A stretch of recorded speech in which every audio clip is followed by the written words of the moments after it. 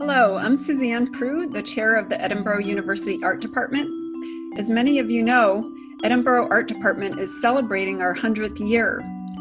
Founded as an art education program, the heart of Edinboro's success is the act of teaching, and our professors share their skills in animation, art education, art history, ceramics, design, drawing, film, furniture design, gallery management, graphic design, interactive media, jewelry design, metalworking, painting, photography, printmaking, sculpture, socially engaged art, and woodworking.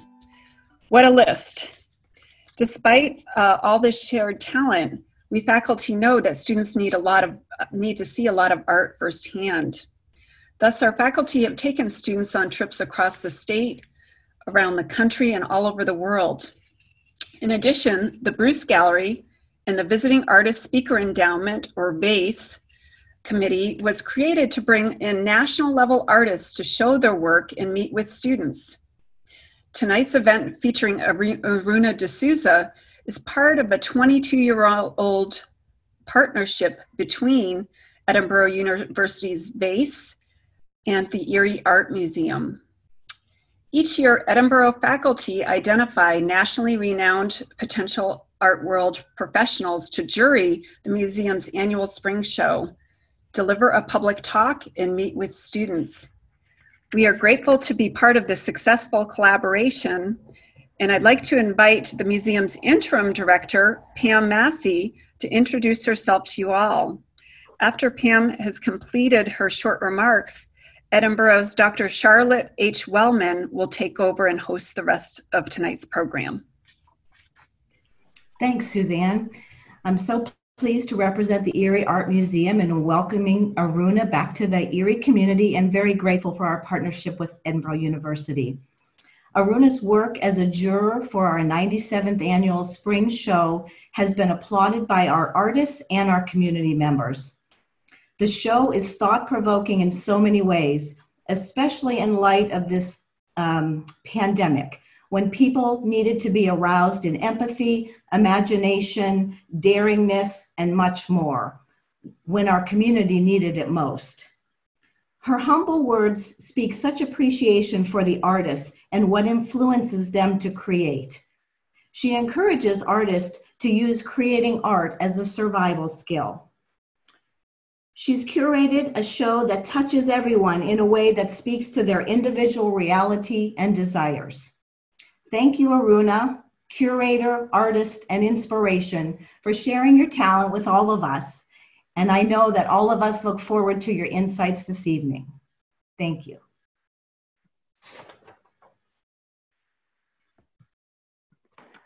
I want to begin by letting everybody know that our meeting is being recorded. We would like to thank Jill Linton, our IT colleague, and Chris LaFuria in Communications for their help and support in promoting this panel. My name is Charlotte Wellman. I'm an associate professor of art history at Edinboro University. I also serve on the Visiting Artists and Speakers Committee, a host of Aruna D'Souza's virtual visit. I'll begin by introducing our speaker. I will introduce panelists joining the conversation at the close of Aruna's talk.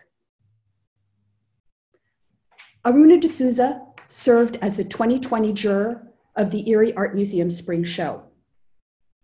D'Souza writes about modern and contemporary art, intersectional feminisms and other forms of politics, and how museums shape our views of each other and the world.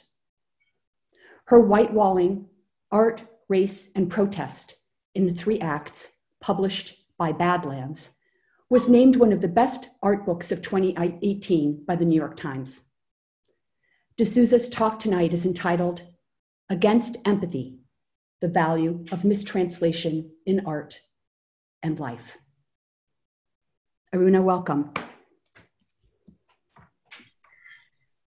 Hello, thank you so much for that gracious introduction, and thank you very much for inviting me into the Edinboro community and to the Erie Art Museum community.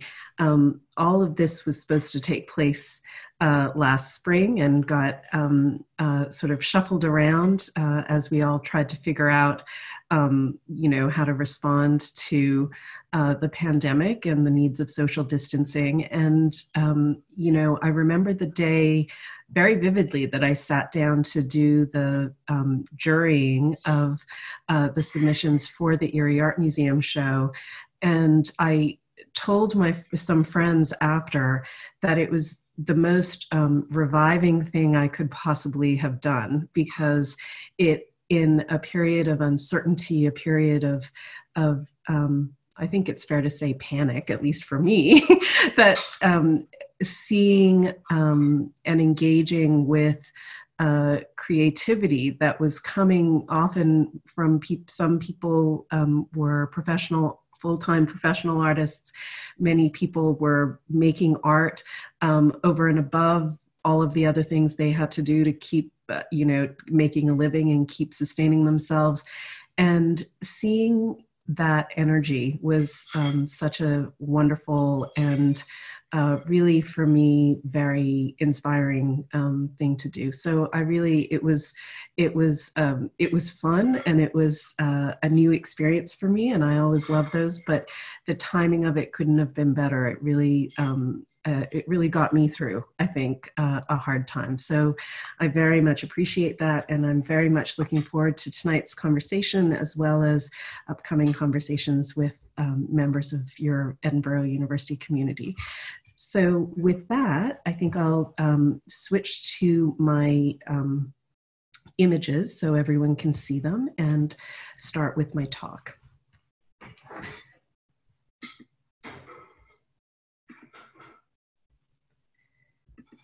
Okay.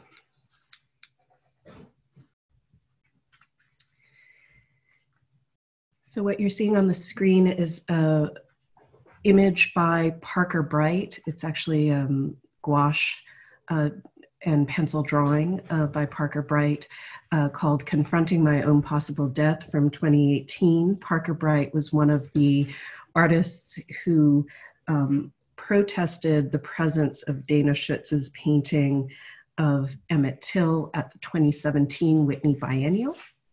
And his protest involved a performance in the galleries where he stood with a t-shirt that said "Black Death Spectacle" between viewers and the painting, and spoke to viewers in the galleries about the implications of showing an image of a dead Black boy, a murdered Black boy, in the Whitney's landmark, biannual exhibition. At the heart of the discussions of Dana Schutz's choice to paint Emmett Till was the question of empathy. Her defenders considered her attempt to grapple with this particular death as not just appropriate, but necessary. In her sorrow and rage, Mamie Till Mobley, Emmett Till's mother, wanted her son's death not just to be her pain, but America's pain, Dana Schutz wrote, echoing the feelings of so many people, white people for the most part, who were trying to understand, in the wake of a long overdue attention to the history of racial injustice in the US, how to heal long festering wounds. Art was a way to enact such healing, said Schutz. Art can be a space for empathy, a vehicle for connection, she wrote. I don't believe that people can ever really know what it is like to be someone else. I will never know the fear that Black parents may have, but neither are we all completely unknowable. In the aftermath of the 2016 presidential election, there we go. Liberal pundits realized with horror how many people were willing to vote for an outspoken white supremacist, and doubled down on the idea that empathy was the key to a more progressive political arena. Love trumps hate became the rallying cry post-election, as it had been during Hillary Clinton's campaign, a slogan that placed the personal obligation to understand each other at the heart of a politics of resistance. In this context, Schutz desired to see Emmett Till's death as part of an unhyphenated American history was very much part of the work that many white Americans decided they must start to do in order to grapple with the continuing and enduring racism of their country. Even before the controversy erupted, the curatorial framing of the biennial reflected such attitudes. As Mia Locke said in the exhibition's catalog, one of the motivations of the show was to bring into visibility new forms of solidarity that were forming across lines of race and other oppressions. In other words, questions of how to be allies. In this context, it was all but inevitable that Schutz's painting became a flashpoint. While many on the left faced the results of November's election with an anguished reckoning, there were others, especially Black women, who were, not to put too fine a point on it, fed up, once again disappointed at the ways in which white liberal politics, especially white liberal feminism, had failed them. The feeling came from the terrifying fact that 53% of white women had voted for Trump. It came from seeing that for all the soul-searching being done by many of the other 47% about the role racism played in his victory, very few were willing to examine their own investments in whiteness and white supremacy. It came from watching white women, and far less often white men, publicly speaking the language of intersectional feminism in Facebook posts, but lashing out at anyone asking them what they were doing to improve the lives of Black women in any tangible way. It came from endless occasions of being scolded by white progressives that now, in the face of Trump's threat, it was important to put aside their quote-unquote identity politics in favor of uniting behind a common cause, one that often overlooked the radically different effects that such a threat might have when it comes to class, race, and so on. It came from hearing how if we would just only pay attention to the overlooked needs of the white working class, instead of the needs of the 96% of Black women who voted for Trump, an almost identical list of needs, it should be noted, we wouldn't be in this mess. It came from the fact that so many of the people who were supposed to be allies had failed to step up or had imagined that simply being sad and empathetic, or at least performing their empathy, was enough. Indeed, for those who spoke up against Schutz's painting, the question was not whether she, as a white person, was free to engage the subject matter at all, but whether she had done so ethically and responsibly. In other words, the question was not that Schutz should not have engaged with a particular history in her art. Rather, it was that in her position as a non-Black person, her aesthetic choices failed to rise to the level of historical and political understanding needed to meet the work's own social and artistic ambitions. She may have wanted to stand in solidarity. Instead, she acted as a bad ally. Perhaps Schutz made the same mistake that all those people chanting "Love Trump's hate" were making, assuming that personal performances of empathy were enough to bridge the kind of gap she wanted to address. I don't know what it is like to be Black in America, but I do know what it is like to be a mother, she had said. Where Schutz's supporters heard in her words a brave attempt at empathy, her detractors heard her centering herself and her feelings, her white tears, as some would derisively describe it, at the expense of Black viewers for whom Emmett Till was anything but historical. In the words of Aria Dean, one of the signatories of the open letter that circulated condemning Dana Schutz's painting in the Whitney Biennial, Aria Dean wrote in a Facebook post of March 21st that was later published in the New Inquiry, "I am not a mother myself, so I may be speaking out of turn, but it is my understanding and my sense, based on the experiences of my mother and my grandmothers and all of the Black women who have mothered children or helped to nurture any Black child at any stage of life, and my feelings as someone with even the vaguest potentiality of Black motherhood, and furthermore, Black parents in general, fuck the invocation of motherhood to some degree, Black fatherhood is plagued with these same worries. That the degree to which the murder of your child is incomprehensible to a white mother exists on a plane very different from the way that possibility exists in the mind of a Black mother. For the Black mother, the possibility of violence and death for her Black child is a reality, not a conceptual impossibility that might by horrific, unimaginable accident find its way to her doorstep. The question of Schutz's empathy came up again about a year and a half ago when her first gallery show since the biennial controversy opened at Friedrich Petzel Gallery. A spate of articles in the art press in advance of the show breathlessly wondered how the painter, battered and bruised by the fury of protesters, would manage to hold her head high once again. It did not go unnoticed how many of the writers of those articles were white men.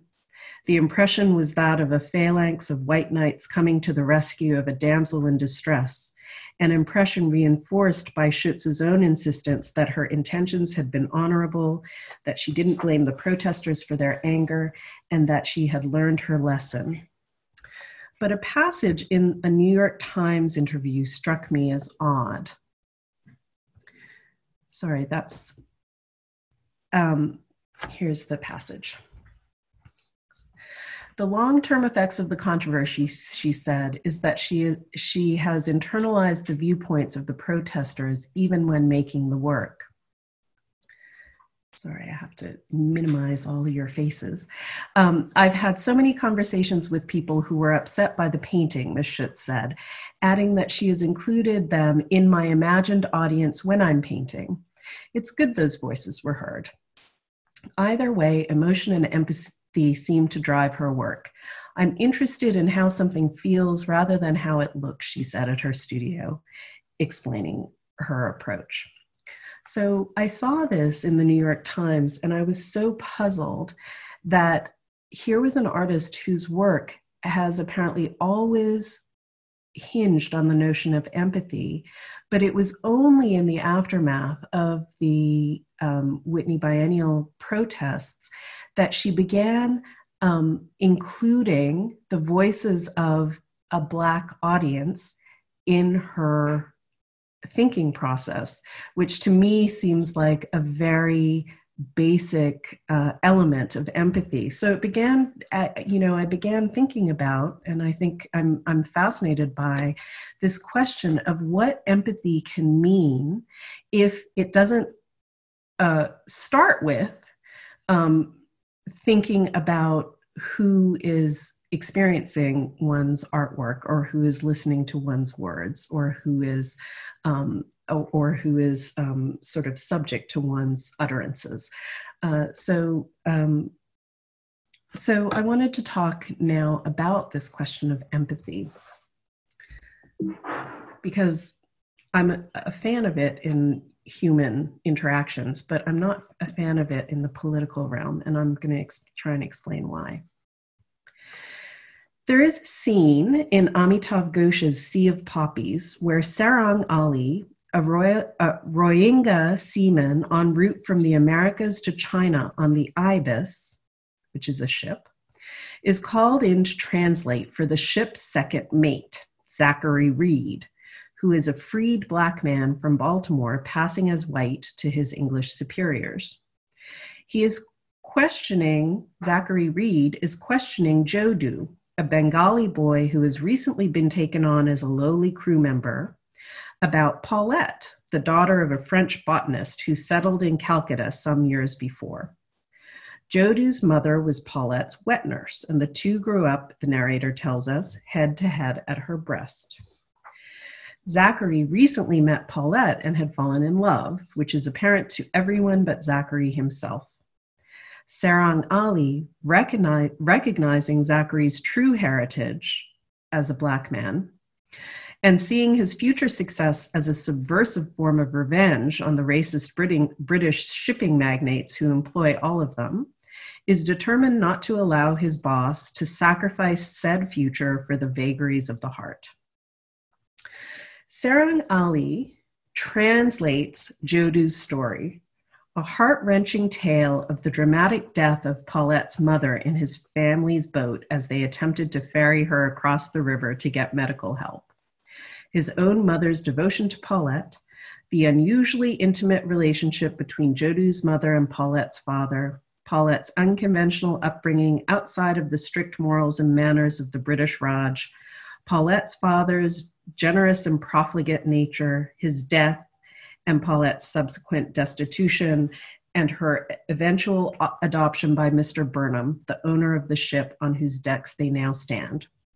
And so all of that information, Sarang Ali manages to fit into what you're seeing right now on the screen. So I will try and read it, but forgive my pronunciation of these words that are a little bit unfamiliar to me. Launder say father blongi she go hebben. That bugger do too muchy tree pigeon. All o time picking plant. Inside pocket have no cash. After he go hebben, chow chilo catchy number 2 father, Mr. Burnham. Now she too muchy happy inside. Eat big rice. Better malum zikri forget she. How can learn sailor pigeon, all o time thinking ladies.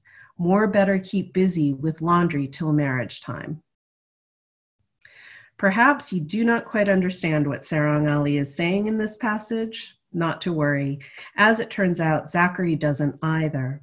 In a sense, that's the point of Ghosh's book, which is full of moments of inadequate or outright mistranslation. Ghosh, in addition to being a novelist, is an anthropologist and a student of linguistics, and he puts his knowledge to compelling use in this, the first book of his Ibis trilogy.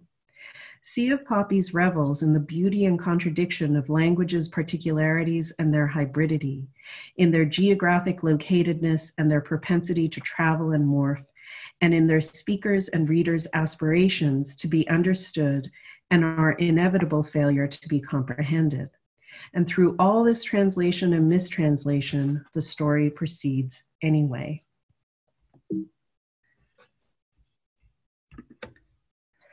The novel is set in the early years of the 19th century, 1838 to be precise, in a port city. Not just a port city, in fact, but in some ways the port city, Calcutta, one of the major hubs of the capitalist enterprise known as the British Empire. Port cities are, by nature, sites of intersection, of bodies, trade routes, economies, cultures, and above all, of languages. The characters we encounter are all connected in some way to a ship, the Ibis, on a journey spanning the globe. It has recently completed a long haul from the Americas, where it transported enslaved laborers, slavery was still legal in the US, and gathered cotton in return, to England, where it swapped out that cotton for other commodities, and around the coast of the African continent, where it picked up more goods and quote unquote indentured labor, a category akin but not identical to chattel slavery, which allowed the business of empire to continue despite Britain's technical outlawing of the slave trade itself. To Mauritius, where it dropped off said indentured labor to work on plantations, to Calcutta, where its owner is based. So it goes all the way from the Americas, and we end up in Calcutta. The hope is that the boat will eventually go on to China carrying opium, the main currency of Britain's colonial adventures, a trade that was at that moment under threat by the Chinese, who recognized it as a form of colonial violence, but not before making another run to Mauritius to deliver Indian indentured laborers sold into servitude to pay off the debts accrued through the harsh economic exploitation of their British overlords. The Lascars on the Ibis, a motley crew of sailors who hopped on at various points in this journey, all hail from all parts of the globe. As Zachary slowly realizes as he acculturates to life on board, quote, they came from places that were far apart, that had nothing in common except the Indian Ocean. They learned to communicate with each other in Lascari, a hybrid language produced out of a funky stew, a, quote, motley tongue spoken nowhere but on the water, whose words were as varied as the port's traffic, an anarchic medley of Portuguese Calalooses and Kerala Patamars, Arab booms and Bengal ponchways, Malay proas and Tamil catamarans, Hindustani pulwars and English snows. Yet beneath the surface of this farrago of sound, meaning flowed as freely as the currents beneath the crowded press of boats. It is a language, in other words, not tied to land or country, but to movement, migration, trade routes, and the space between. And it was the language that I had up on the screen a few minutes ago. Other characters in the book share this experience of linguistic flow and occasional stoppage for different reasons. These include a French woman who is more comfortable in Hindi than English and who is isolated both because her mother tongue is so rarely spoken in this place and because she is seldom allowed to converse in Hindi due to social expectations of mem sahibs. Even those characters unambiguously located in a linguistic milieu experience a sense of dislocation. As they interact with an increasingly diverse population as they travel closer and closer to the city of Calcutta, South Asian, in this case Bengali, peasants go unheard both because of their varied rustic dialects and because of their caste or class status. But it is significant that the English men and women in the narrative are as difficult to understand as anyone else. This book does not make a joke of people's inability to speak so-called proper English. Rather, it sets its sights on the narrative possibilities and comic effects of the incomprehensibility and even impossibility of a so-called common tongue, or of finding any linguistic middle ground. The British superiors, the ship's officers, the owners of the shipping companies, the colonial officials and businessmen, many of whom were born and bred in the colonies, may be indifferently educated, but they do not at all lack for the pretensions of their race on that account. They are no easier to understand than the Lascars or the locals. Their dialect is liberally sprinkled with a coarse and malformed Hindi, the result not just of mangled grammar, but also of the eccentricities of transliteration between incompatible alphabets. As a result, their form of English is full of vocabulary and idioms that the contemporary reader will find hard to parse. The irony, as Ghosh pointed out in an interview in 2008, is that most of the words that cause us to stumble appear in the Oxford English Dictionary as the record of a time in which English was much more open to Asian influence than it is now. In the face of all this linguistic and cultural confusion, Ghosh makes a very important decision, which is that he refuses to translate for the reader. We are thrown, just as the characters are, into a confusing melange of meaning and left to make our way through the narrative. And make our way we do. That is what strikes me as so remarkable about Sea of Poppies. The fact that despite, and sometimes even because of, this constant misunderstanding, the story progresses and characters fumble their way through the world. Time passes, history is made, unmade, and remade. The book asks us to imagine ourselves in a world with only the merest wisp of a common language, an English that has been forced upon its speakers in myriad directions and has been infiltrated by many other tongues, thanks to colonialism and trade. It ends with an uprising, an explosive event that is impelled by incomplete understandings, but that opens a space for future entanglements, movements, actions, and encounters.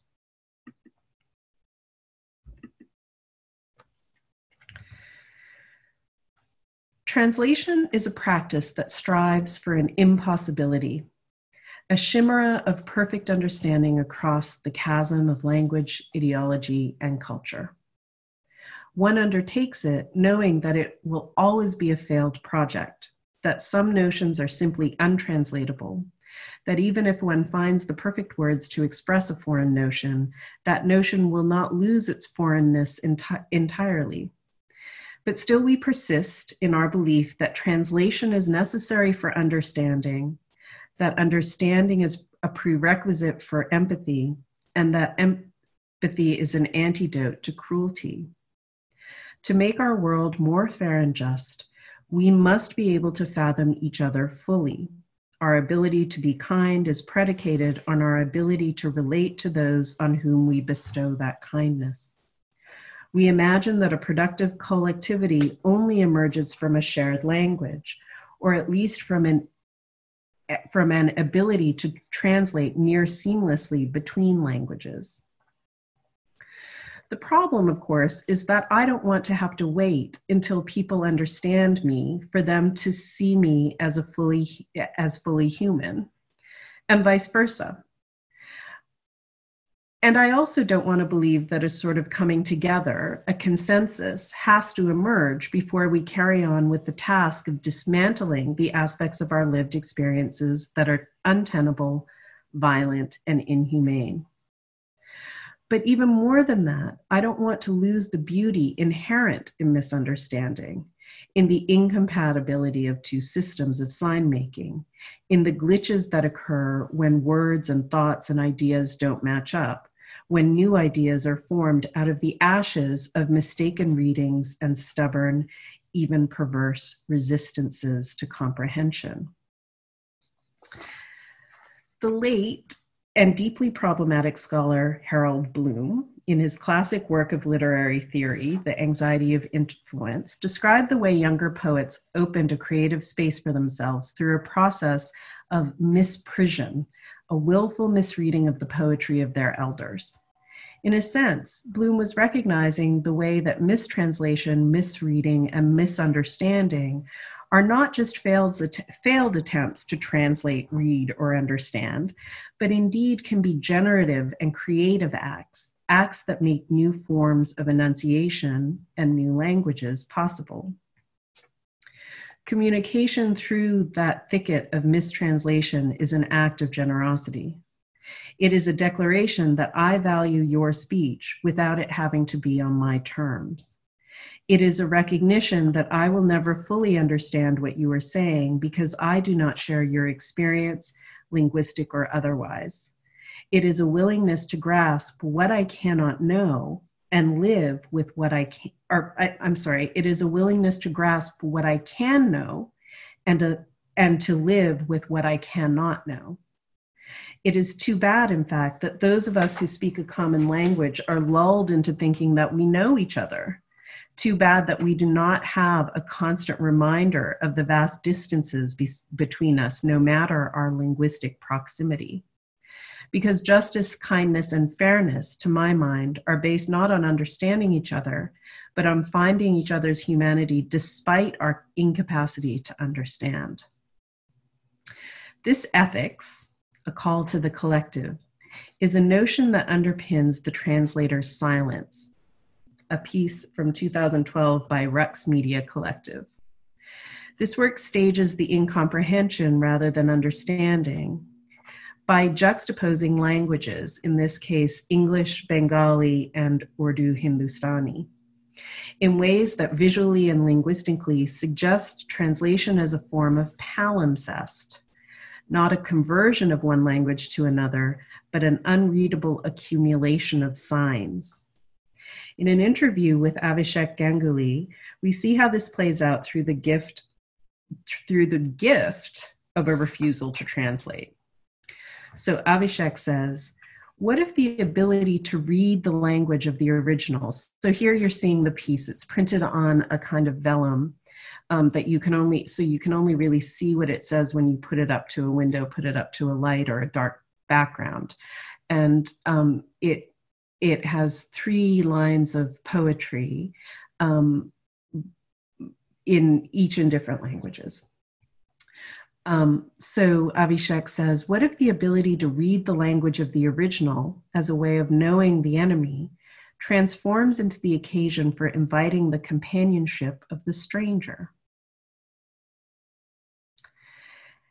Jibesh, one of the members of Rux, says, I remember there was a certain degree of confusion about that when it was shown here, because it seemed that at most, only 2 of those 3 languages could be comprehensible to our audience. So people could read, say, Bengali in English, or people could read Urdu in English, but very few people could read all 3 languages at once. Shuddha Sengupta, another member of RUX, said, "When people ask us, how am I supposed to know what the other languages are saying? Our response is always, find someone who can read it for you." So the work involves the search for someone who can read a poem to you in a language you don't understand. That person is usually someone you don't know.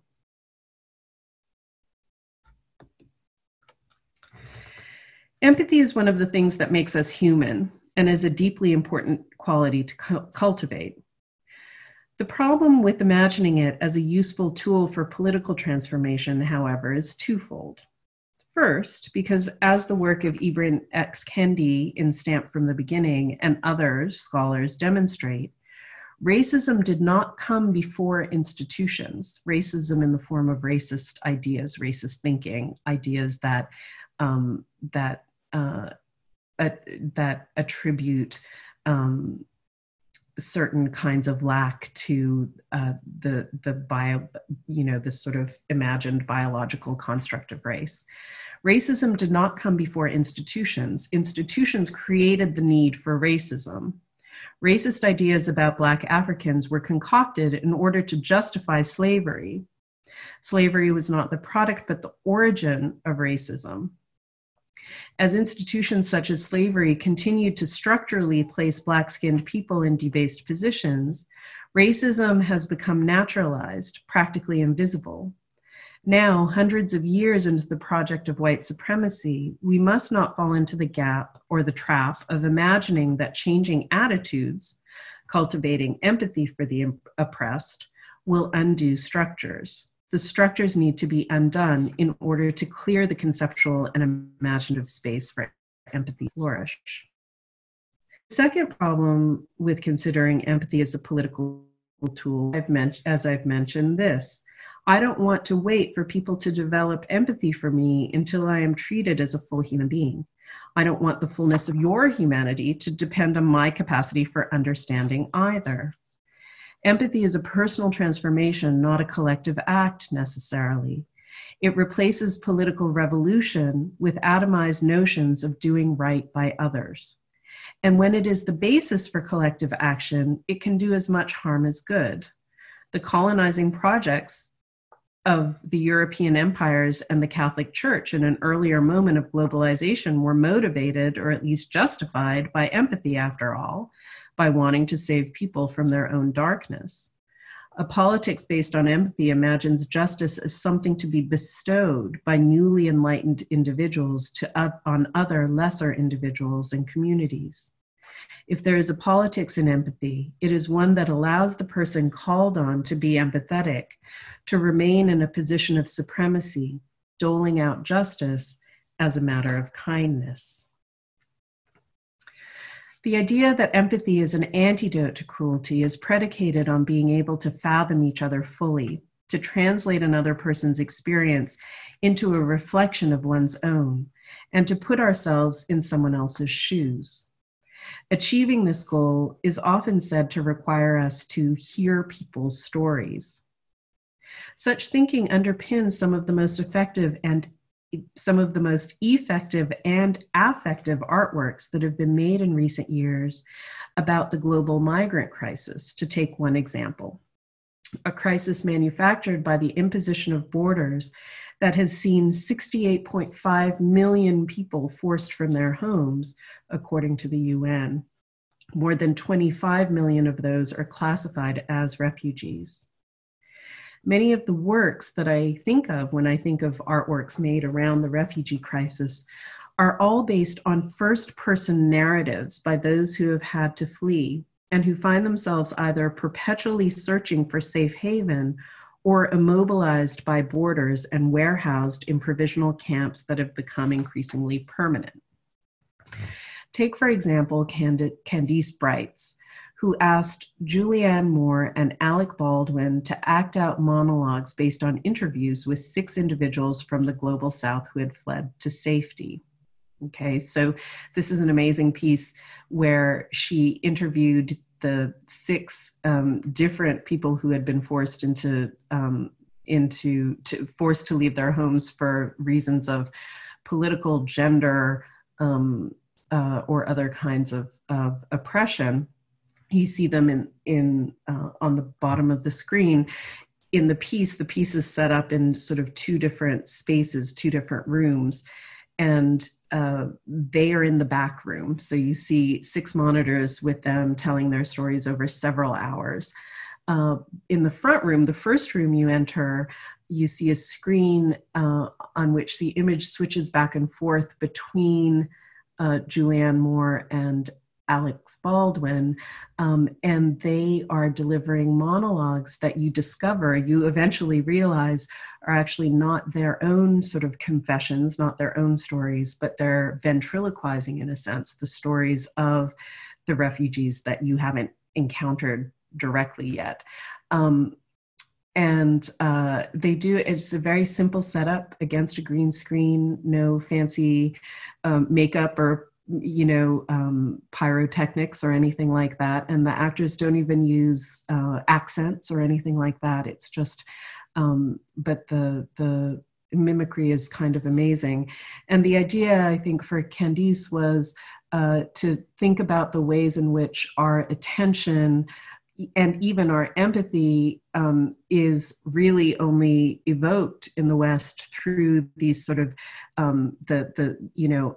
notions of celebrity or fame, that we are much more likely to sit through Julianne Moore and Alec Baldwin narrating these horrific experiences than we would to sit and actually listen to the refugees themselves.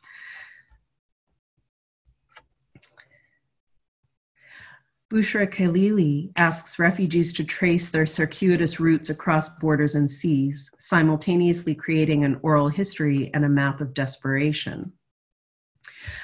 Here, this piece, what you see on these screens are large maps, people telling the artist how they got from where they had to leave to where they were trying to go, and all of the kinds of horrors and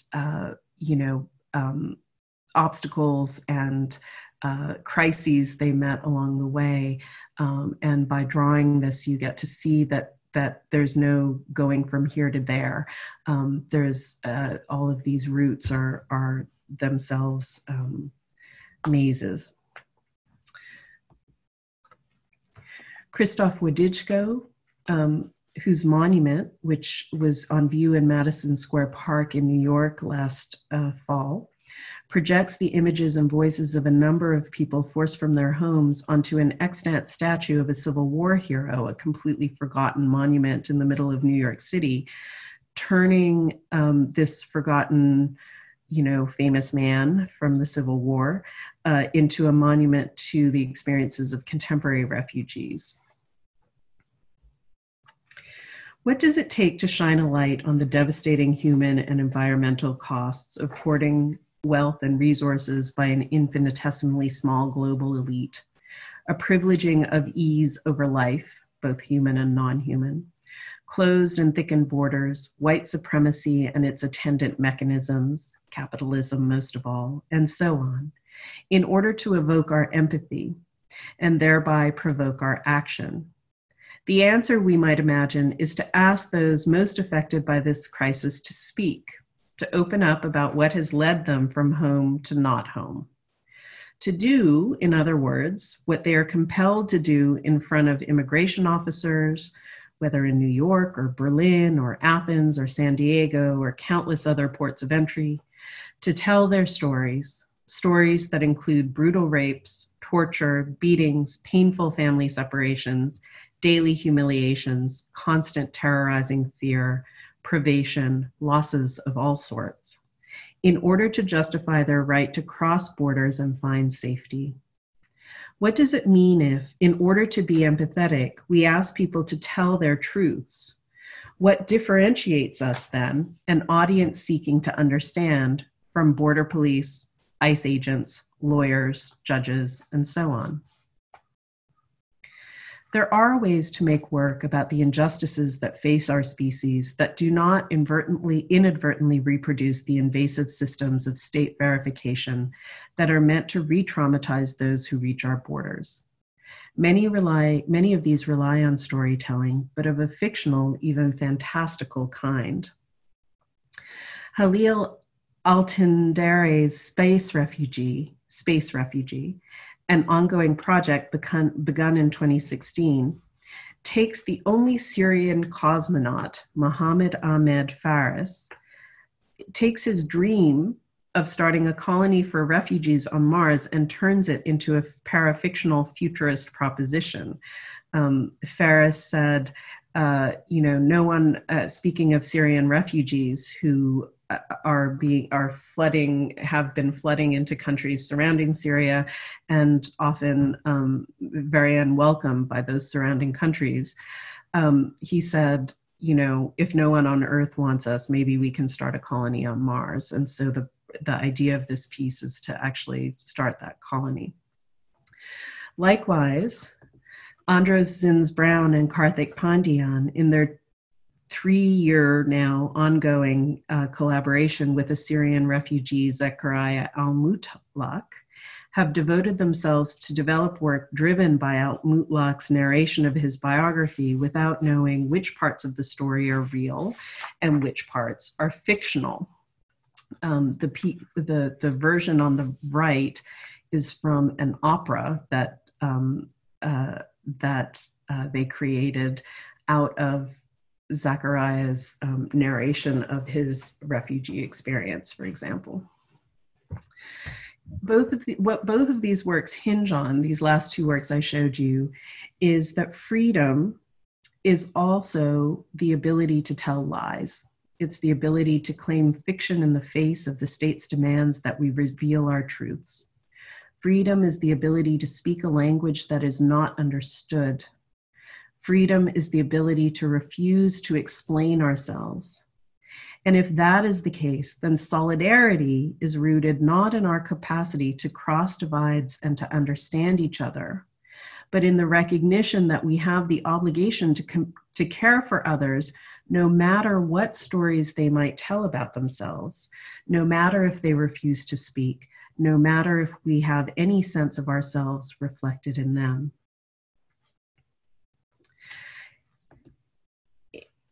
I'll just stop the screen for a second as I end. In one of the most moving passages of Ghosh's novel, he illuminates the capacity of languages, born of and circulated through a system of global exchange, empire building, and wealth extraction and migration, to transport even the most freedom-bound people across time and space, not just in their own minds, but as part of a collective project of world building. Neil Ratan Halder is a rich landowner and minor Raja who has been convicted of forgery in a sham trial and is being sent as punishment to work in the plantations of Mauritius, a journey that will cause him to lose caste, lose face, and most of all, lose his liberty. On the way there, he asks a fellow prisoner, a Chinese man named Afat, about his origins. "Where is your home, Afat? Tell me about it. Is it in a village?" "Not village," Afat scratched his chin. "My home very big place, Guangzhou, English called Canton." Tell me everything." Ho ho. Thus it happened that while the ibis was still on the Hoogly, Neil was being transported across the continent to Canton, and it was this other journey, more vivid than his own, that kept his sanity intact through the first part of the voyage. No one but Afat, no one he had ever known, could have provided him the escape he needed into a realm that was wholly unfamiliar, unlike his own. It was not because of Afat's fluency that Neil's vision of Canton became so vivid as to make it real. In fact, the opposite was true.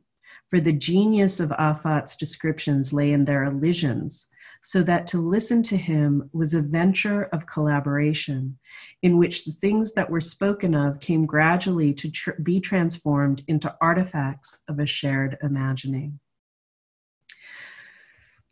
Affat's description takes several pages of the novel, morphing from a personal recollection into its own narrative, one that is dissociated from any particular storyteller. It becomes something quite distinct, a novel within a novel, one that sets the stage, quite literally, for the next installment in Ghosh's trilogy. The collaborative project of understanding each other across the chasms of incomprehension, then, is not a barrier to narrative drive, to the unfolding of lives and events, but a necessary prerequisite. For what is fiction but a matter of friction, of troubling our journeys in ways that are both delightful and harrowing?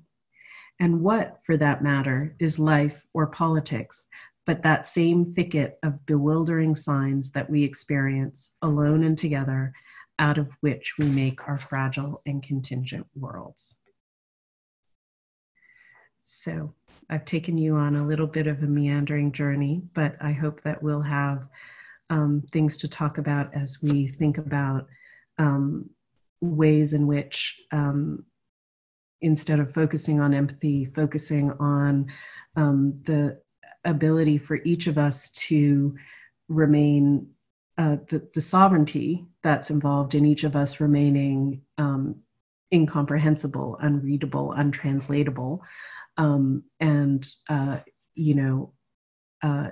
needs to remain part of our understanding of a politics, a politics of solidarity, a politics of justice for everyone.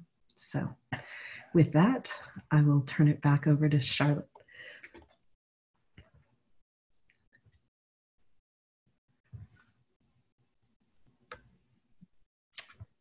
Thank you, Aruna. I feel still enmeshed in the tangle of words. But, you have mentioned the beauty of that entanglement, perhaps developing a new aesthetic that isn't founded on balance and symmetry, but on something perhaps a little wonkier. Absolutely. Yeah. I also hover on your phrase, and I'd like to use this to introduce our panelists. You talk about listening as an act of collaboration. Yes. And so let me invite our three panelists to come together in that experiment. Cheryl Rush Dix will be our first speaker, our first respondent. Cheryl is committed to reversing erasure through acknowledging and celebrating cultural achievements. She's collaborated with scholars, artists, and organizations to commemorate the historic St. James AME Church, African American seamen in the Battle of Lake Erie, and Erie's native son, Harry Thacker Burley. A Fulbright alumna, Dix is the founder of Pathlight Associates and co-founder of the STEM Equity Alliance. Our second respondent is Dr. Rhonda Matthews. Her career has spanned 30 years in student affairs, administrative work, and academia. The majority of her work experience has been teaching in university classrooms.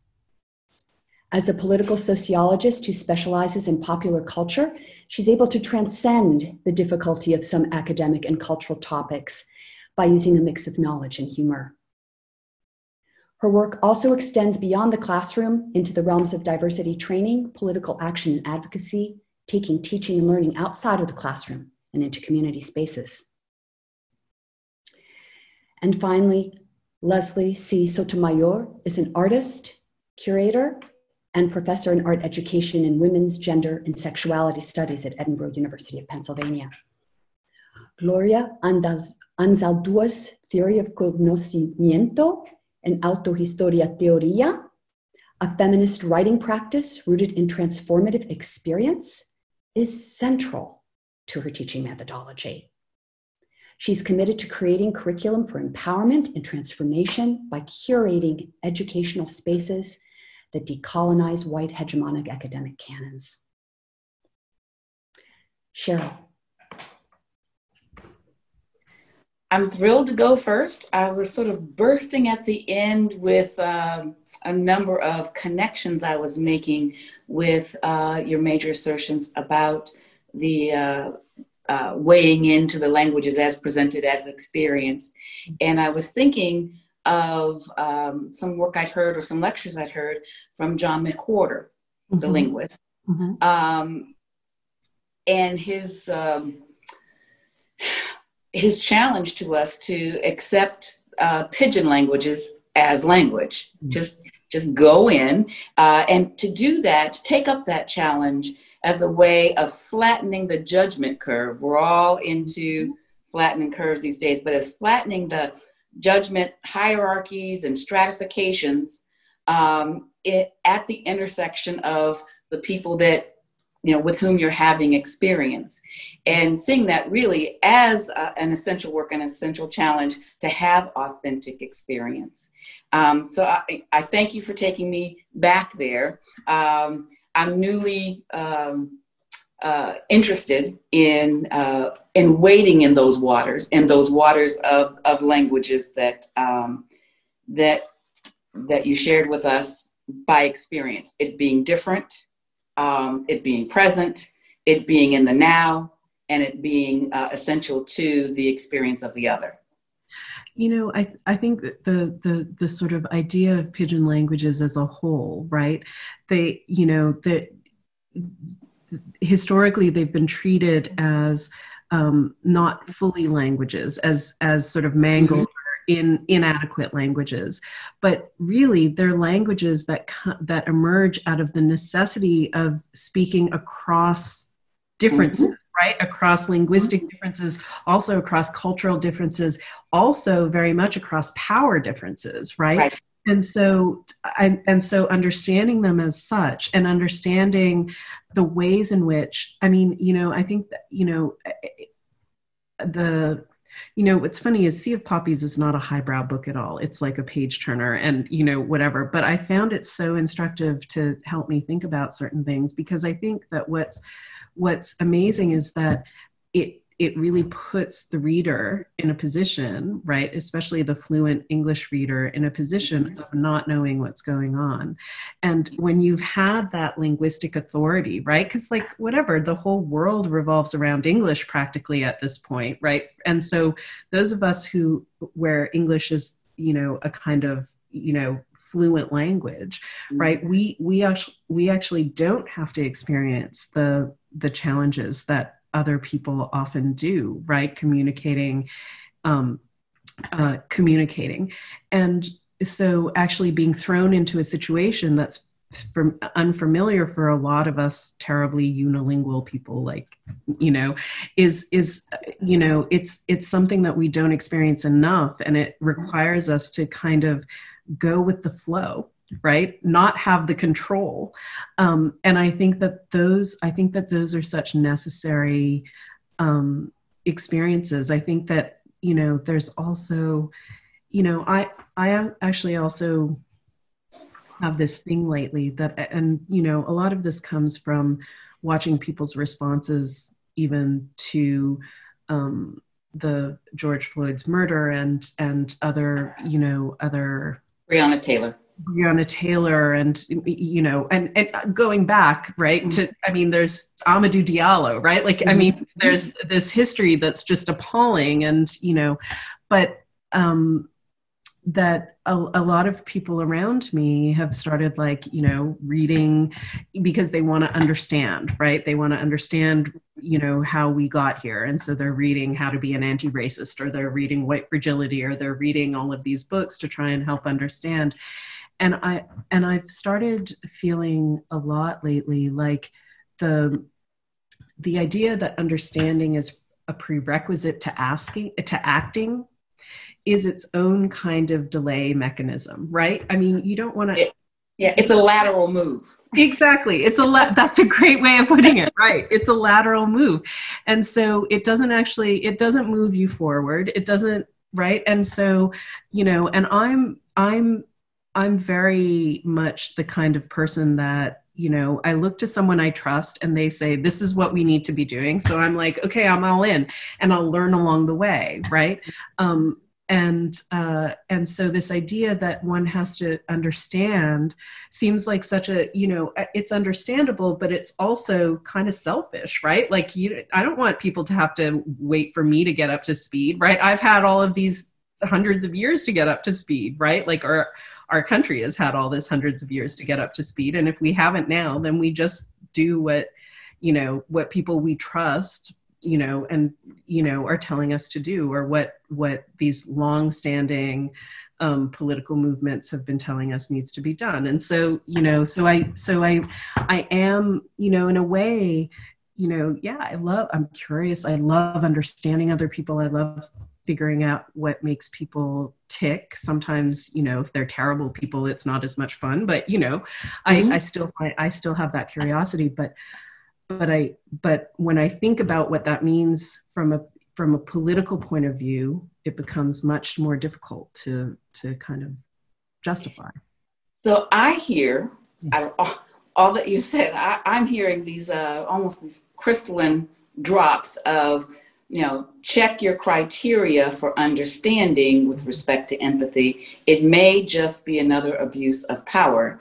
You might be using your English and standard received American English as just another stick to beat somebody with.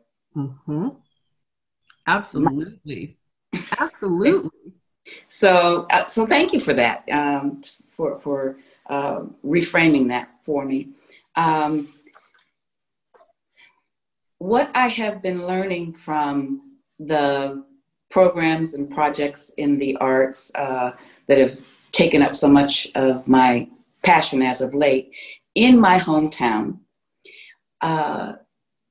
really does, some of it's, you know, shock and awe about blatant erasure.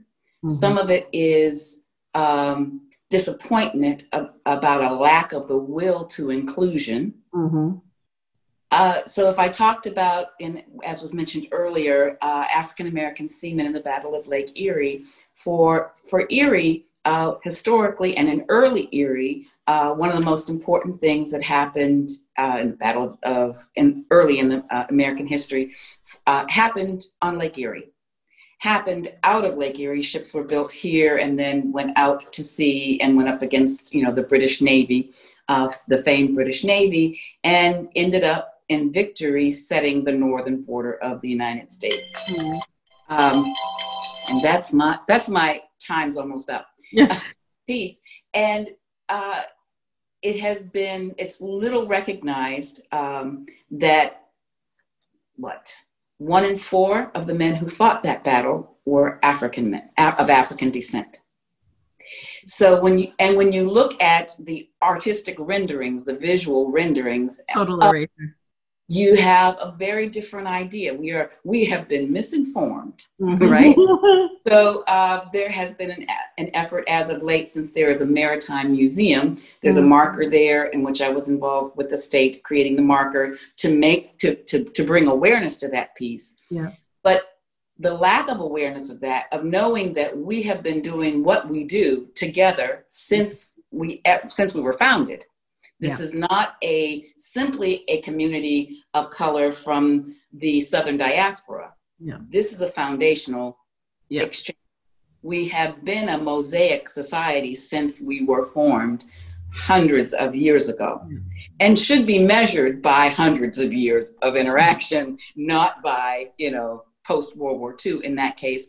But I have found that we are asking in our projects for art to resolve the misremembrance, right? To be able to reclaim for our collective mind's eye the image that was true. We were mosaic, we were together, we were united in effort, and we were victorious in that. Yeah. But we didn't remember that. We didn't tell ourselves that. We didn't capture that. And we did not ask that of our artists to include that understanding or that vision in what we have commemorated. And so now we have to turn back to artists to say, help us remember ourselves aright. You know, that's it for me. I'm sorry, I'm out of time too. That is so fascinating to me because I think, a few years ago, everyone was talking about Hamilton, and then it's came up again this summer because of the, film version or, TV version. But one of the things that's so interesting is that in fact, it was such a missed opportunity, right? Because it simply flipped the binary, right, and turned all of the white figures into black figures, without recognizing that in fact there were so many black people involved, right? Like there were so, as you're pointing out, there were actual black people that you could have paid attention to, and not just done this sort of flipping of the role reversal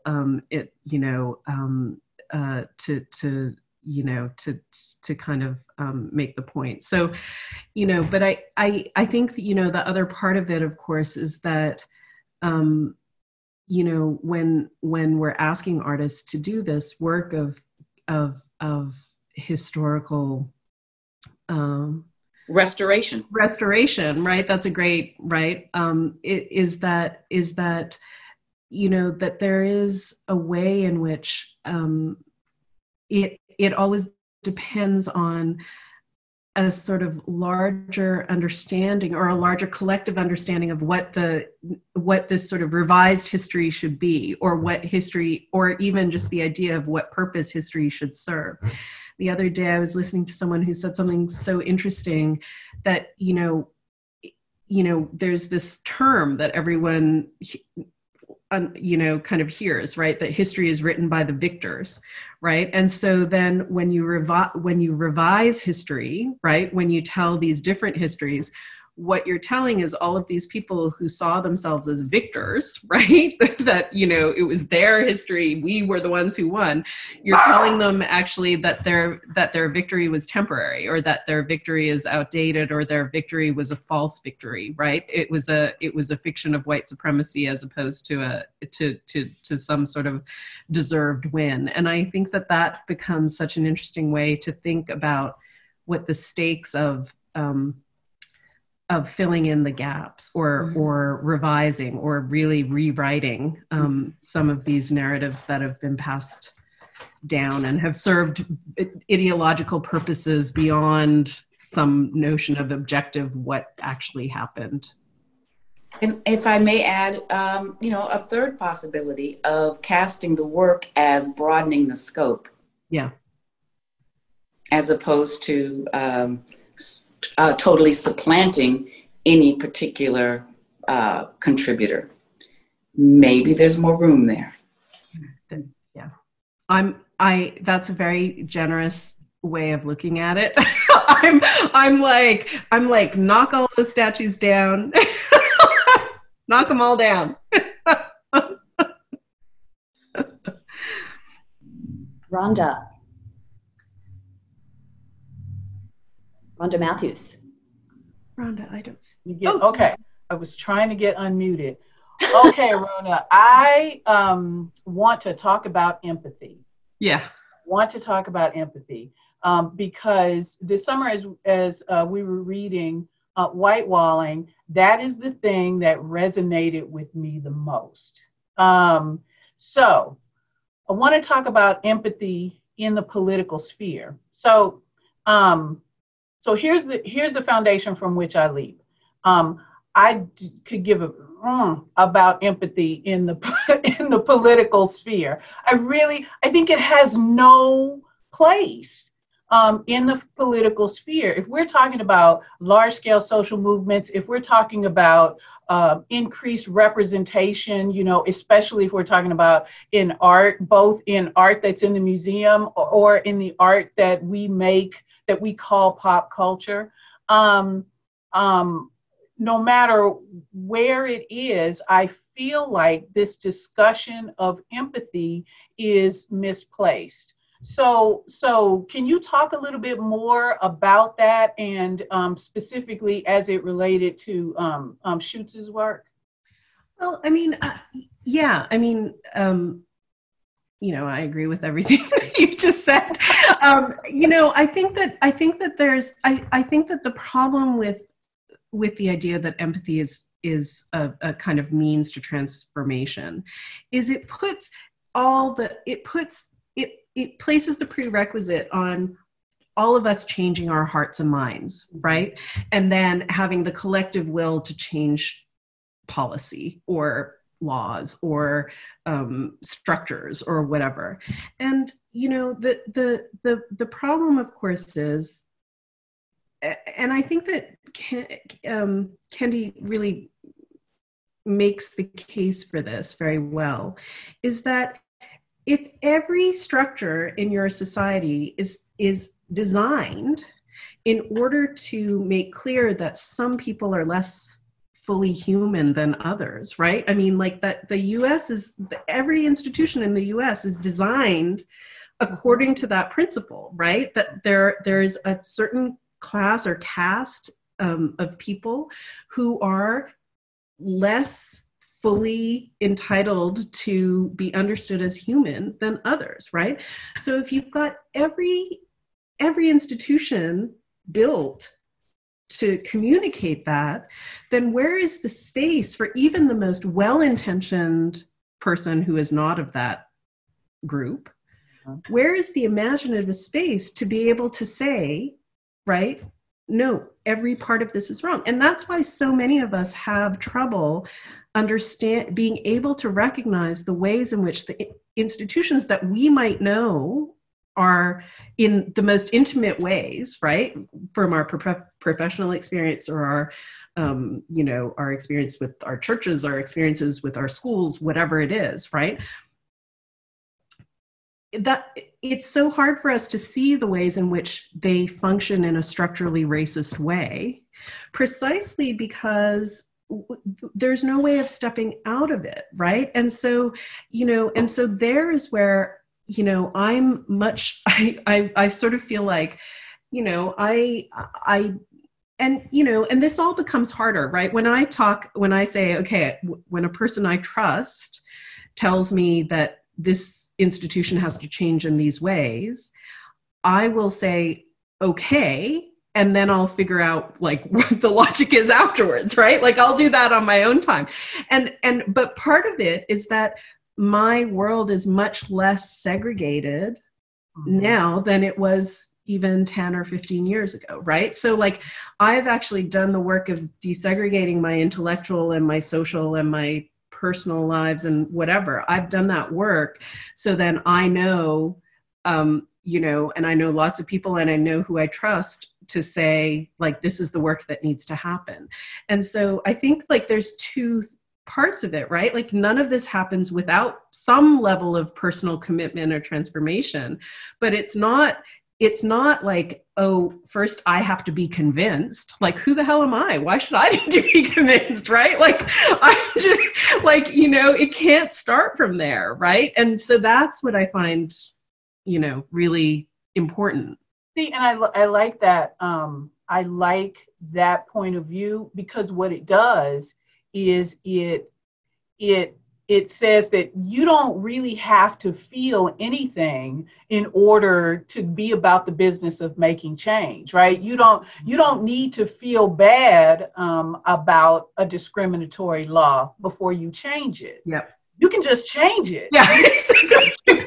You never have to be. And so I feel that way about the ways in which we talk about art and the ways in which we talk about inclusion. I'm going to out Dr. Wellman. She and I have been talking about when Beyonce's Lemonade came out. Oh, okay. I want to hear.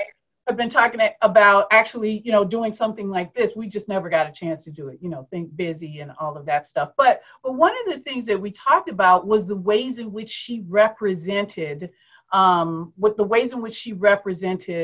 Black women and around that Black culture. Yeah. And so, and there was no call for empathy in that. There was none of this kind of playing to people's quote unquote empathetic feelings. She just placed fact right? And the experience, the fact of her experience and the experience of a lot of Black women, right, onto the screen. She presented it to us as art. Mm-hmm. And I think when you talk about empathy, and the ways in which it's misused in the service of change, that we see that in art, and we particularly see it in the ways in that I'm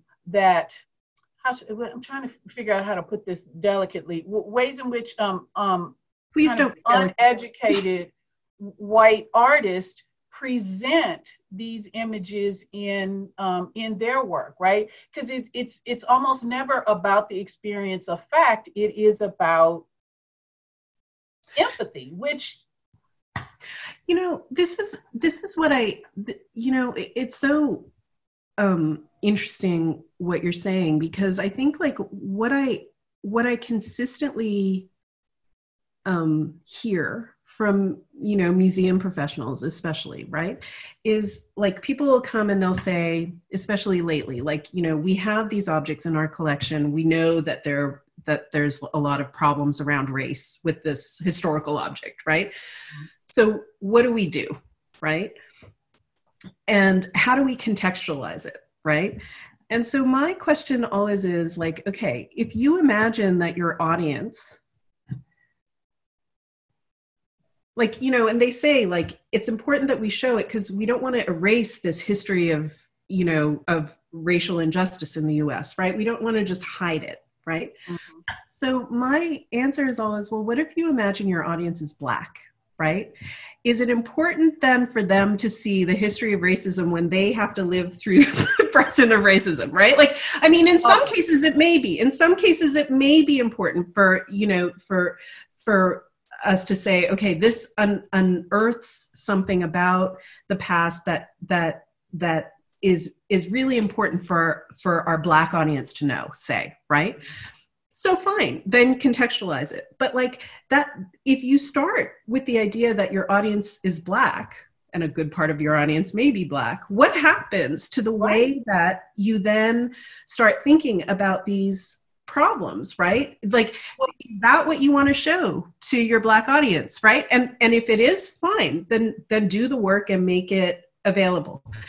But if it's not, if it's just gratuitous, then whatever, stick it in a storage cupboard and like show something else that might be more useful or interesting or valuable or inspirational or whatever it is, right? Well, one of the things that we talked about this summer is we were reading the book, and I had this conversation. I was the only non-artist sitting there, but we were talking about this very thing, and I was saying that, you know, if I win the Powerball, right, one of the funds that I'm going to dedicate my money to is so that whenever I go into a place and there is a mammy or a Sambo figure, I'm going to buy it and destroy it. Like, it'll be my life's mission, you know, to destroy those things because of the damage that they do, you know, and it's hard, I think, for people to hear that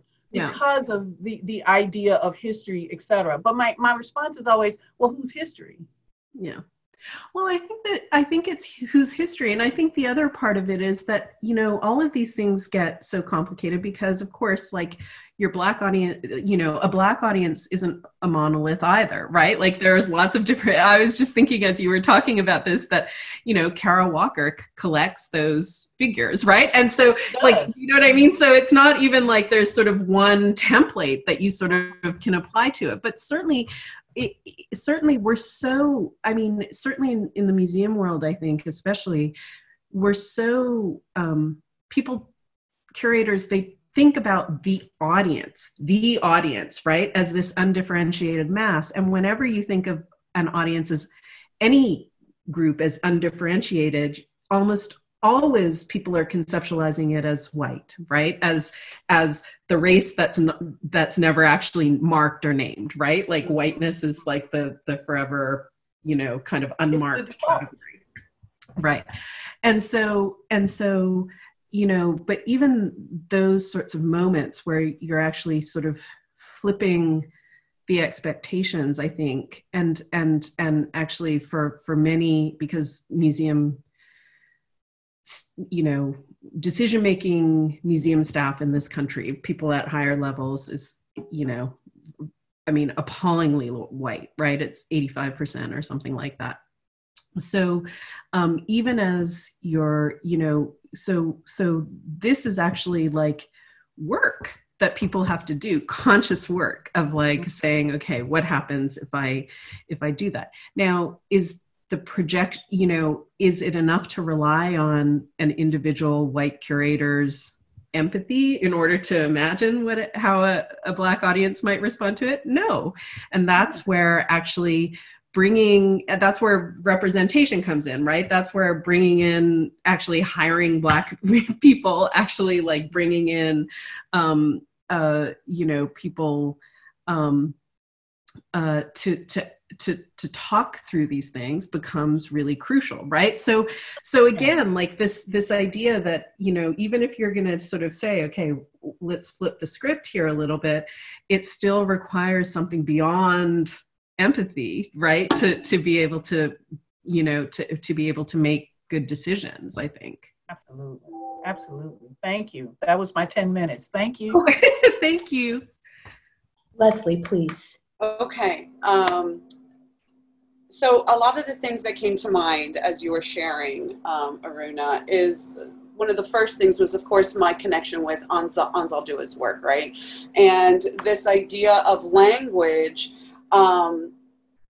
being a place of empowerment, of agency, right? So as a Chicana writer and activist, theorist, she did this in the 80s, right? And Black feminism, you know, has paved that way before her, where the vernacular and the languages and that mixture being embedded in the writing as a form of embodied empowerment and agency, right, through one's identities. But I think that the other thing that you touched on is also how that trauma and re-traumatizing, even through the writing and the words and the telling and the narrating, is also very much a part of the remembering, right? So as artists, as curators, as educators, we are going in between these spaces where it's work, it's trauma that comes out, that is ours, that has been on our backs for generations, through our roots, through our history and our heritage, those things that have been lost, and those things that we dig back up for ourselves, right? So I think that is a very valid, real part of this conversation, how the languages component and the mistranslation or the intentional unknowing of these languages, right? You know, I think about my own heritage and my own roots with Lebanon and the Caribbean and Spain, and what are the parts of those heritage that have been successfully dominant throughout my experience, and which parts am I going back now and trying to reclaim for myself through language? Sure. Right? Sure.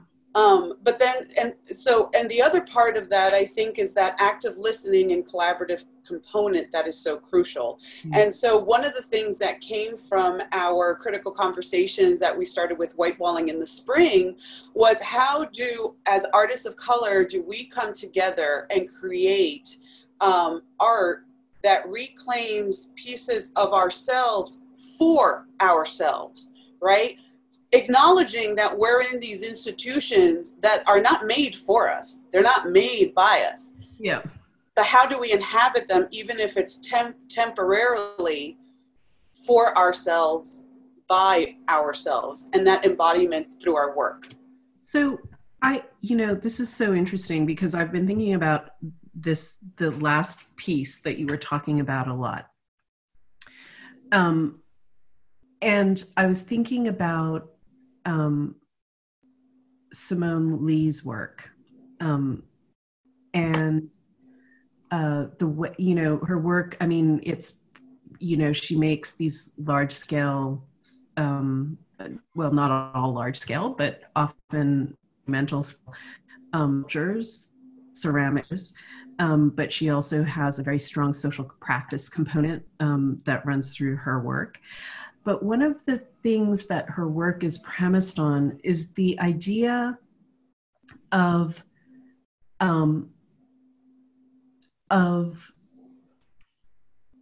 that everything shouldn't be available to view. So she's very inspired by groups of Black women activists, for example, who worked in complete secret to provide healthcare to communities.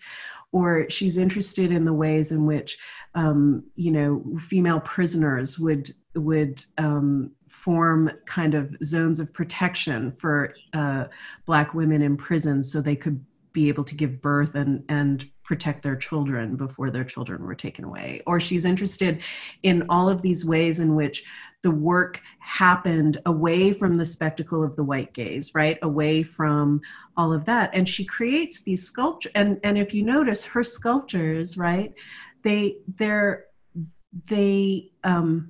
have no eyes, right? Her sculptures never have eyes. And it's a kind of not looking that it doesn't allow you to claim them either, right?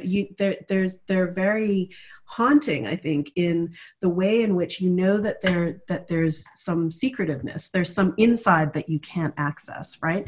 And I think that that's an amazing, and her other social practice work also kind of draws upon that. You know, she's, you know, when she won the Hugo Boss Award at the Guggenheim, she, part of her project was organizing a very important symposium that exclusively all of the speakers were Black women, right? There was not a single non-Black, non-woman kind of in this lineup.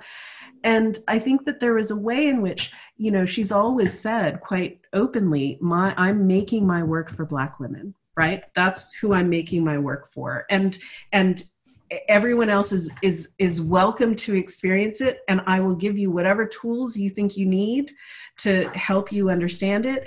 But you are not my audience. My audience are the people who understand what I mean when I say that I'm sharpening my oyster knife or whatever it is, right? Like that's my audience.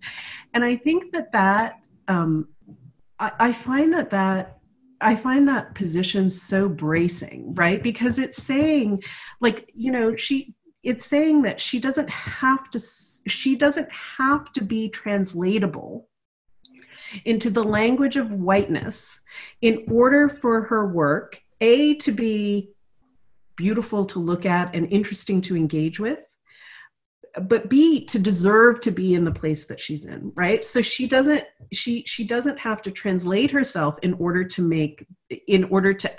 to occupy those spaces, right?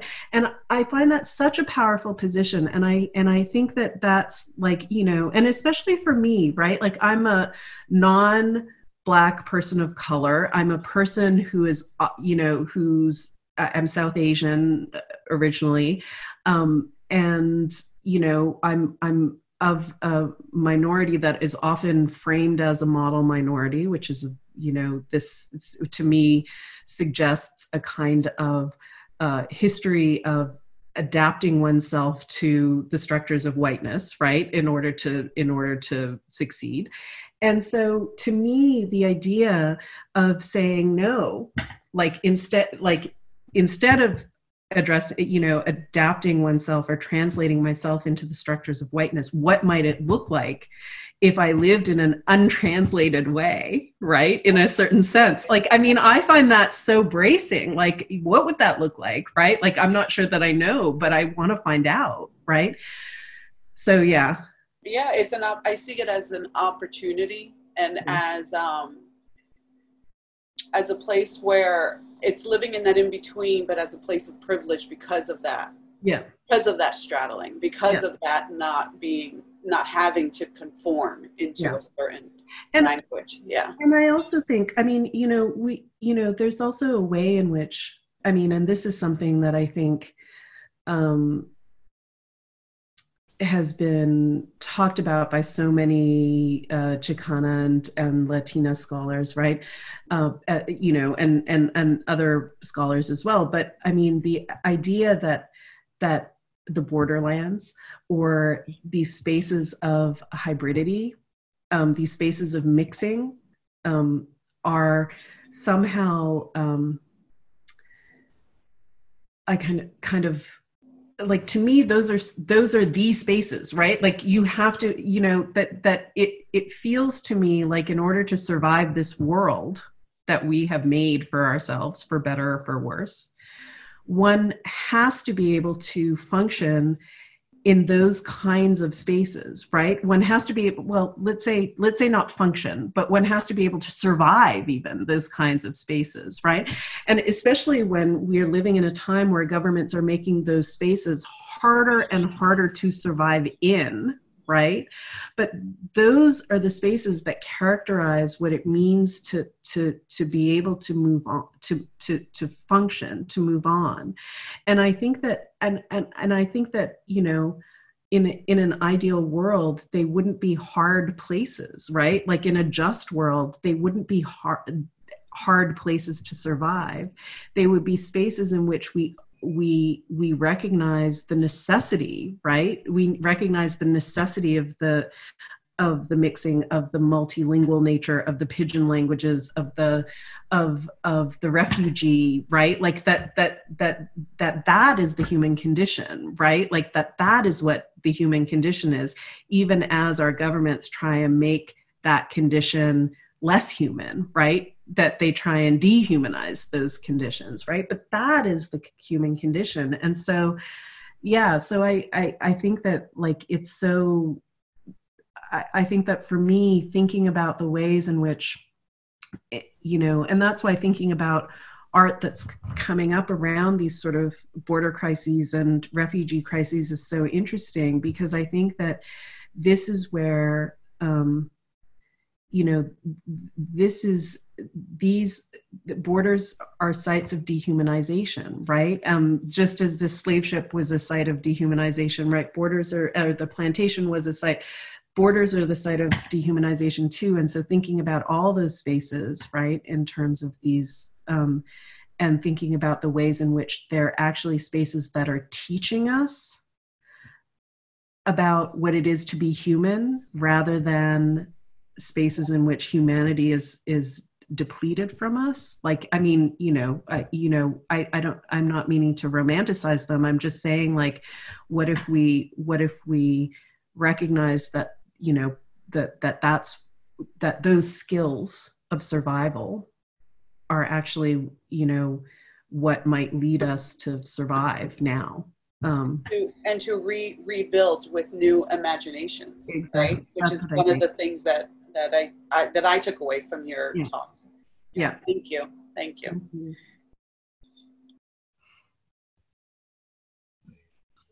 It's with great reluctance that I tell you all that it is a few minutes after the hour of 7. And so I would love to invite us to stay on a few minutes after our host ceases to record this, just for a few moments of informal leave-taking. But I would like to end by thanking everybody, thanking all of our participants. And I do have one final news flash, and that is to invite anyone and everyone to join the virtual version of Sculpture X, the 2020 symposium. The topic is Art and Agency. And it will be held Wednesday through Saturday, September 16 through 19. It's free. It's open to the public. The registration is limited to 500, and anyone interested can go to sculpturex.org website to look at the different panelists, which will include some of the people who were present here, and to register. Thank you. Thank you all. That was a really lovely conversation. I appreciate it. Thank you. Thank you so much. Yes. Thank you. And congratulations again on the new position. Oh, thanks for hanging on to that thought. I did have one more thing I wanted to ask you, and that is, given the latest Whitney cancellation of a show due to objections, can you draw any lines of similarities between that and the biennial, and any lessons learned? That would be great if we if we could. I think that, you know, one of the problems that we're in now, and the Whitney maybe particularly since it's been so protested in recent years, is that there's actually no appetite for controversy.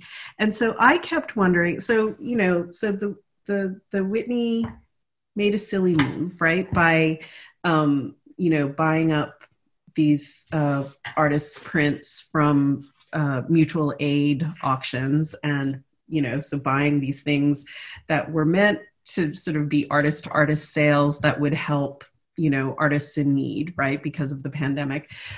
Buying up these prints for cheap and then deciding to put them in an exhibition, and only actually telling the artists after the fact, right? And telling the artists, oh, we've bought your prints and we're putting them in an exhibition. And so a lot of artists, and most of these artists were young Black artists, but anyway, so going through that, and so there was a series of like really sort of poor decisions, right?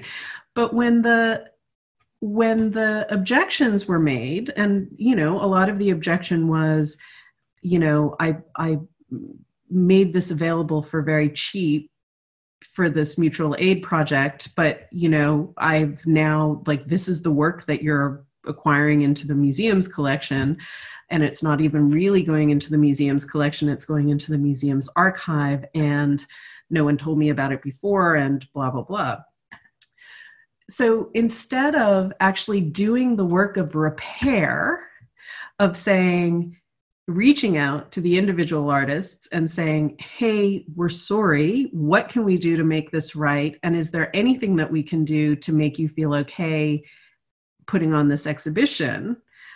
They just canceled the show, right? And so that is the part that I think is really problematic, right?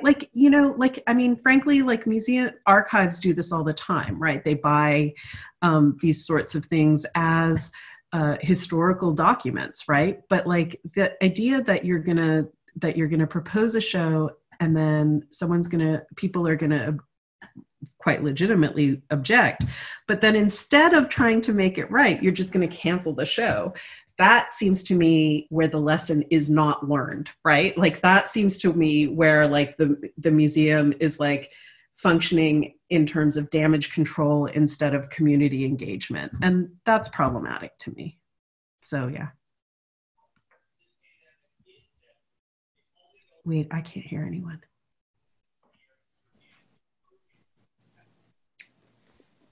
I was trying not to over. I'm holding it back. So. Anyone else? That seems like what they call a strong but not tough response. That's not resilient, and that's not. It works against engagement, totally, growth, and but I was interested to see if you could see.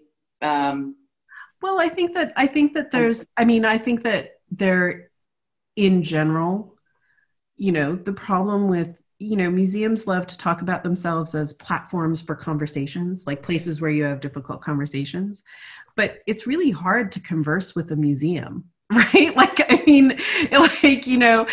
It's sort of like they become like this sort of boxing ring, and they put different people in the ring and let them duke it out. But like, you can never actually talk to a museum because they don't make that space available. And it feels like, so to me, that's the through line, right? Is that, whenever controversy arises, a museum will say, well, we welcome these difficult conversations, but it's like, well, actually a conversation requires you to listen and actually respond, right? It doesn't just require us to sort of speak and speak and speak and hit a blank wall.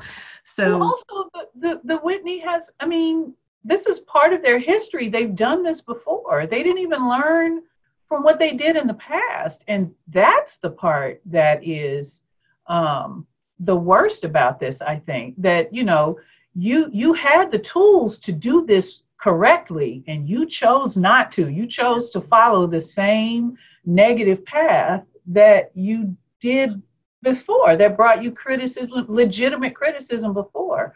Yeah. So I find that deeply disappointing. I mean, it just means that they haven't learned anything. Well, I think that, you know, that's, I mean, in a way, that's sort of when I talk about the,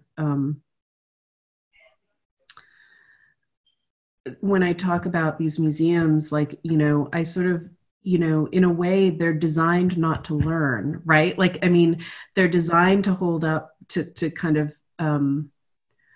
protect whiteness, and they're designed to exclude non-whiteness. And so it's really hard to overcome those structures, right? And, you know, despite the, you know, even, you know, despite the fact that they might have, I mean, the Whitney staff is like, you know, in certain departments is a very politically aware and activist staff, right? Like, you know, certainly in the education department and, you know, in different elements of the museum, but they're working within structures. And, you know, this is where even like MoMA and the Whitney have been buying up this stuff for decades, and they've been putting on exhibitions for decades, right? But now they're doing it and no one's objected, right? Like no one's objected when their work has been included in a archive exhibition.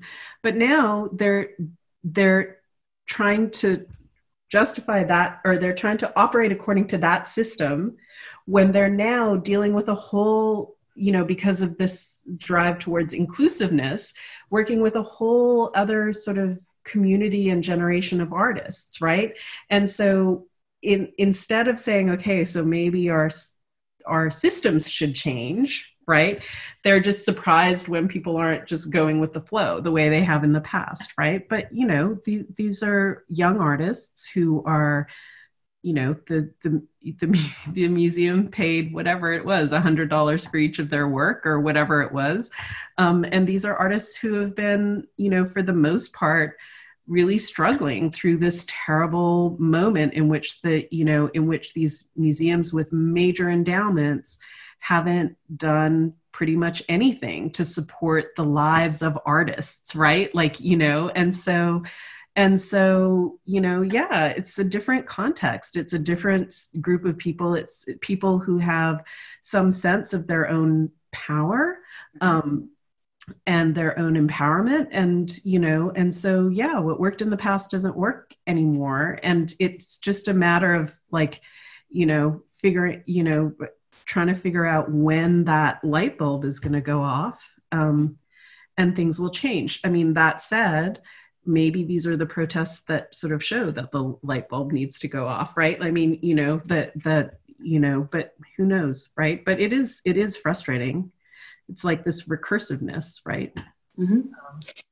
And I look forward to a non-binary response, you know, something other than drawing back when the unexpected happens. So in this case, this might be the first time I'm going to say, hey, let's imagine a non-binary, you know, option, solution.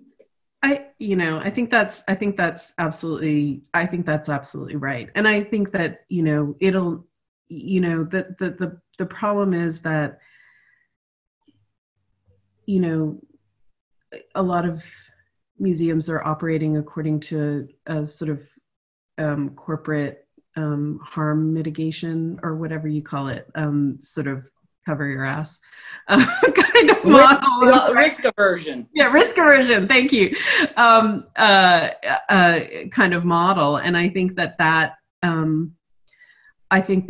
has grown stronger and stronger in recent years, and it's less and less able to deal with the very real and very painful controversies that are coming up around this.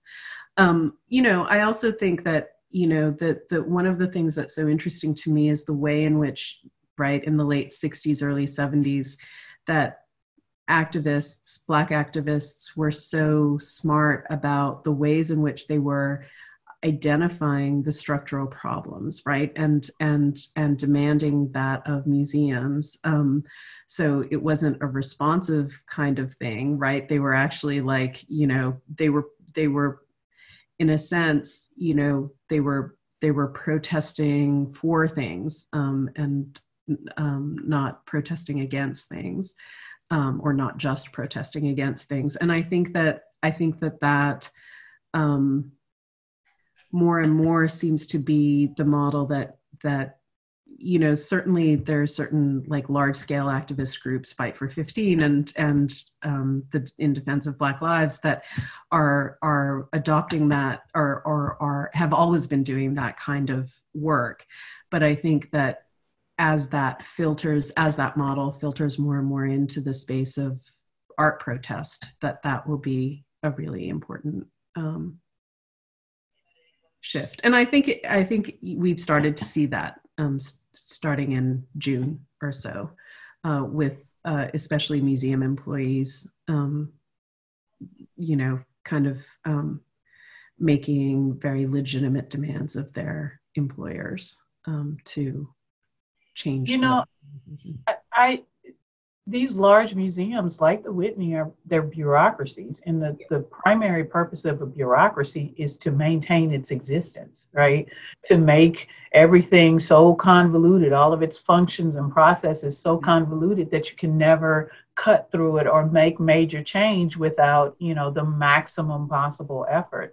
And I feel like that's what the Whitney is. It's just another bureaucracy. Even on a smaller scale, I think museums begin, especially those that are doing well in their communities, even if they are smaller than the Whitney, they're operating as bureaucracies. And so that makes it that much tougher.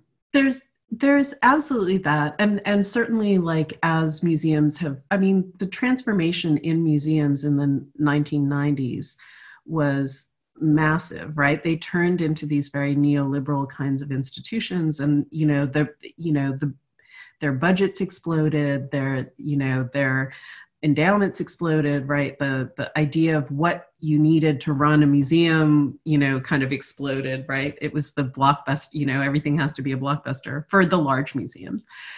But there's this other thing that, these are institutions that a lot of them, their whole purpose is to preserve the past, right? And so it's really hard to get a bunch of people who are trained to set so much value in the past to sort of change the future, right? And so there is also, like, I think the museums that manage to be truly activist and transformative institutions, more power to them, because they're bucking against, like, in a sense, their own conceptual kind of premise, right? Like, so I think that's part of it as well. But yeah. So thank you all. Yes, thank you, Aruna. Thank you. We look forward to continuing this conversation. Excellent. Okay. Good night, everybody. Good night.